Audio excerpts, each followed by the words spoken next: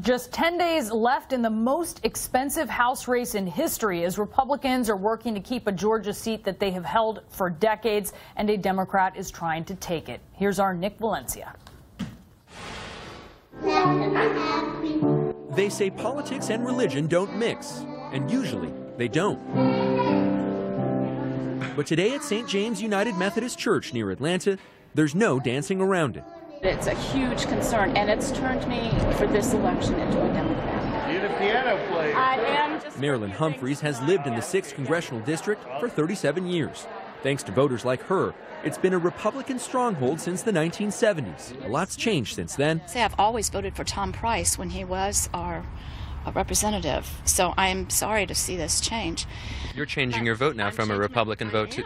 I definitely am. Humphreys says under President Trump, she hates what her party has become. So come June 20th, her vote in the congressional runoff will be for Democrat Jon Ossoff. The Republicans have just kind of been polled en masse and said, do this, do this, do this, and then woof, off they go. But it's time to change, and I think it has to change with young people who are committed to a broader view. Her church peers say they're also upset at President Trump and what he's turned Washington into. Anything in Washington is a... Eric Edbo is a lifelong Republican. I wouldn't be surprised if somebody showed up with a big red nose and started squirting water. It's just a joke.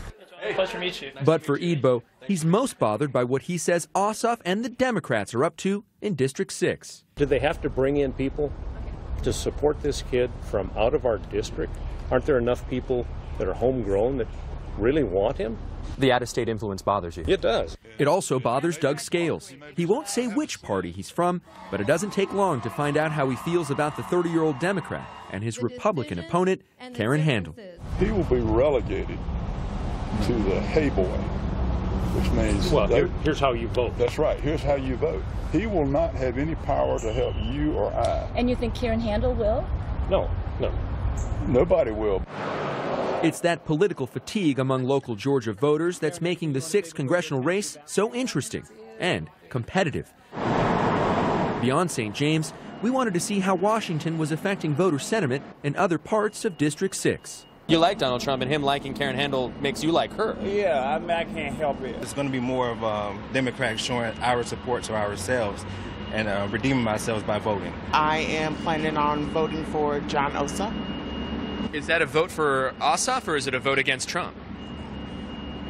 It's a vote against Trump. Back at St. James, there's plenty of Trump talk too, but ultimately, they say, on June 20th, he shouldn't be the person who decides the election. You're looking at it as a referendum on Trump. Should it not be?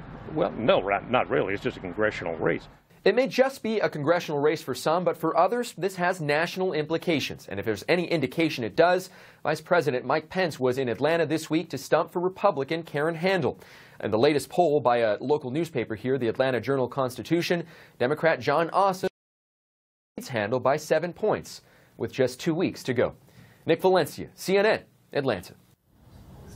Ahead.